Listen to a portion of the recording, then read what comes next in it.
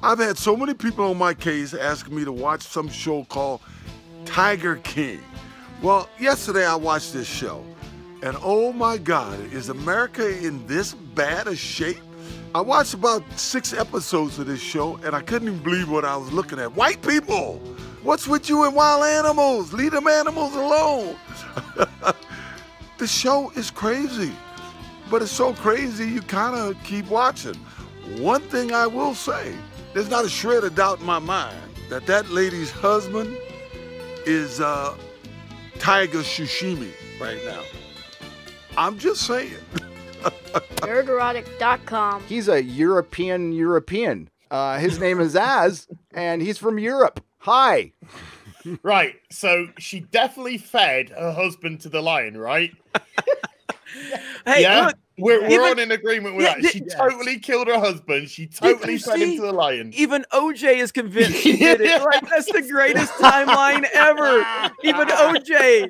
And he says it so casual. Like, I used to think OJ wasn't self-aware. OJ's the most self-aware person on the planet. Like, the fact that he's making accusations about Carol and the fact, definitive statements that she definitely fed her husband to the tigers. And I'm like, he's an expert on it. He should know.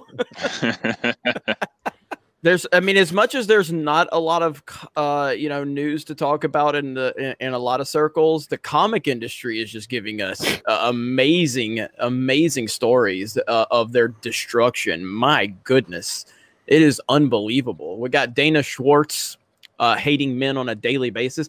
Are those pictures of her real? Those like slutty pictures that are going around. Have you guys seen that? Where she's like, yeah, it looks it. It looks it. Yeah. Yeah. I mean, I Memeology tweeted it out earlier. I was gonna talk about it, but I wanted to confirm if that was her. But apparently, that's her. It's hilarious. There we go.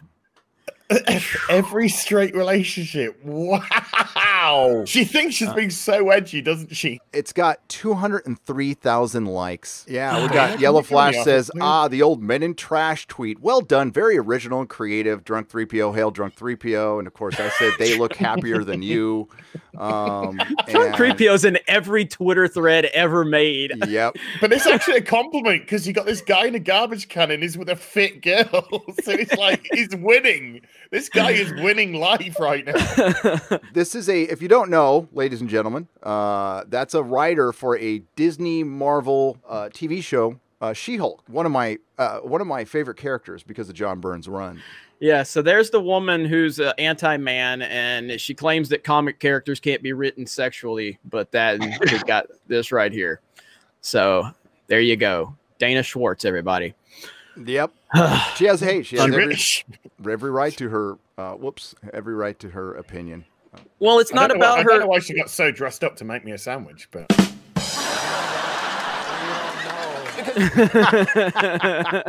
man of garbage. That's the advantage of blocking basically everyone who disagrees with you on Twitter and social media. It's like you just get positive reinforcement of everything you do, so you can just carry on doing whatever you want. You don't have to worry about consequences or feedback. And for an industry that prides itself on diversity, it's funny that the one diversity element, which is the most important, which is diversity of thought, is suddenly cast away. So it's just an echo chamber saying the same fucking shit back over and over and over to them. Yeah, it allows you to conveniently dismiss any argument with like a one-word answer without actually engaging with any people criticisms or anything like that. Yeah, and they go straight to extreme words like Nazi, white supremacist, blah, blah, blah, because they think those words are going to be so scary that the average person will just immediately back down. Oh, I don't want to be thought of as this or that. But in essence, all they've done is devalue the word completely, and they just literally sound like children shouting insults in a school playground because they want you to shut up to try and get teacher to come over and get you in trouble. They're absolute infantile pricks. Yeah. Well, now it's not a case of like you've got bad ideas or you've got a bad position. It's you're a bad person. The beauty of fandoms is it brought completely different people from completely different walks of life to celebrate the thing. Whether it be Star Wars, Star Trek, whatever it was. And we all celebrated it together. And then these people have come along and they've just smashed it.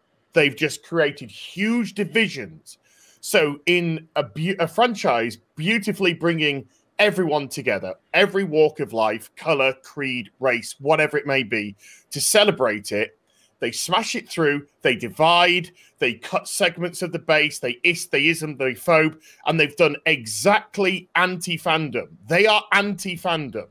They have ruined these fandoms. They've divided them. They've destroyed them. They've devalued them. They are literally worthless to a degree because now they get angry and they get ratty and they scream and shout because we're not going to sell it. We're not going to, oh, you're rejecting our 68,000 women of fucking half-shaved heads running around with sticks that glow. How dare you, you toxic masculinity. Oh, blah, blah, blah. And it's just getting pathetic now. I mean, I don't know who cashes checks, right? But somebody's got to wake the fuck up and say, do you know something? I'd like to make some money. So you, and you, get the fuck out. And can we get some people in here that actually want to make us some money by bringing people back together again? And I don't know when that's going to be, but right now I think we're in the thick of it. I think it will get to that point. You know, look at how many of these high-profile movies have failed in 2019. Star Wars is down the pan. Star Trek's away. Terminator Dark Fate failed. Charlie's Angels failed. Like, all these movies that try to push this stuff are failing. There's only so long that studios can absorb that kind of loss. I was going to title this video, I don't know why I didn't, but it was going to be something like the end is, the nerd time is over, fandom's time is over, genre is over, it's done. And it makes me think back to, I was watching Bruce Campbell do a Q&A for Evil Dead. I've told this story before, but this is the one thing I took away from it, and it wasn't about Evil Dead. Somebody asked him about superhero films, and he said, first thing he said was, the second Hollywood producers have an out on this, they will take it. It's too expensive. It stresses them out. They hate it. They hate the green screen, how expensive these films are. And yeah, there's, you know, they make a lot of money, but listen, Disney just ended the Skywalker saga and Endgame last year. They have money problems, and that is a couple of weeks into this thing, a couple of weeks, and they have money problems, and they had it before. You know, you guys know, for me, the last straw was Doctor Who. You know, I saw it coming on. I was kind of pissed about it, but I didn't think it would get that bad. And then when they did Doctor Who the way they did, and this was when they made the Doctor female, I've lost my shit. And I was called sexist. I'm called sexist to this day because I want one fictional character to remain a dude. But you're sexy, dude. You're sexy. Yeah. Oh, thank you. Thank you. Not sexy. Sexy. If you like what I do here, please consider subscribing to the channel and liking and sharing the videos. It really does help. And if you did this with your favorite YouTuber as well, I'm sure they would appreciate it as much as I do.